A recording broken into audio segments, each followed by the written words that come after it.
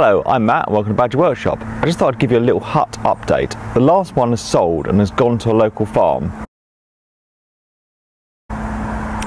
They've asked me to make them another one, but this one's a little different, so I thought I'd give you a little tour. So come in and I'll show you around. So it's exactly the same chassis as last time with the drawbar at the front, but the eagle-eyed amongst you might have noticed there's no door on the end of this one, and you can see a little extraction fan port. I'll show you why in a second. So you go into the side, instead of having the one door on the front, we have two doors on the side. We'll go inside and I'll show you why.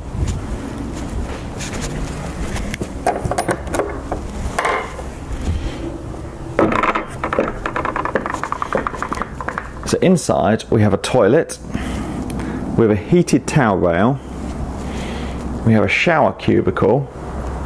Let me jump up inside. With a little pedestal sink, a mirror.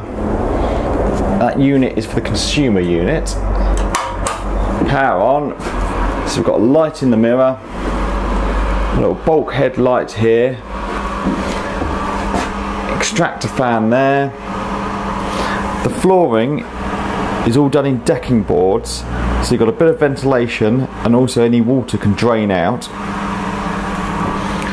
The walls are painted white on the shower and the sink wall, and have a grey stain that ages the wood nicely on the other two walls. Underneath the hut we have a hook-up point for either end, and all the plumbing is underneath.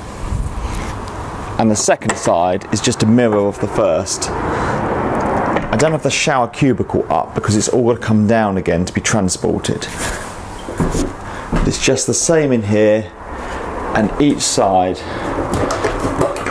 has its own consumer unit, so you can have the power onto either one or both at once. I did a little video on making the mirrors and the little stands for the sink, because under the sink